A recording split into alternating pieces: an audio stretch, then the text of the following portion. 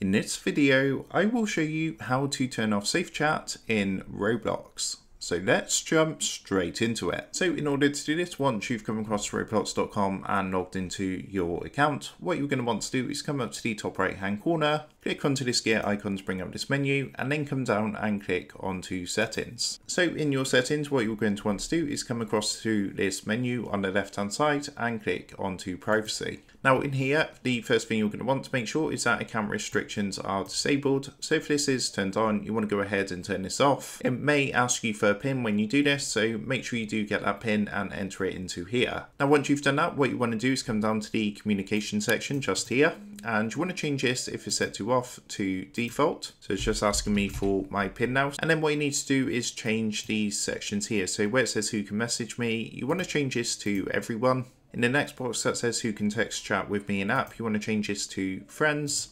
And in the third option, you want to change this to everyone. Now by changing these settings, you're going to successfully turn off the safe chat and be able to chat with anyone in Roblox. So that is how to turn off safe chat in Roblox. With that being said, I hope this quick tutorial did help you out today. And if this did help you out, I would really appreciate it if you was to consider dropping down below the video, leaving a like, and also subscribing to the channel. With that being said, I just want to take a minute to thank you guys for watching this quick tutorial, and I will see you in the next video.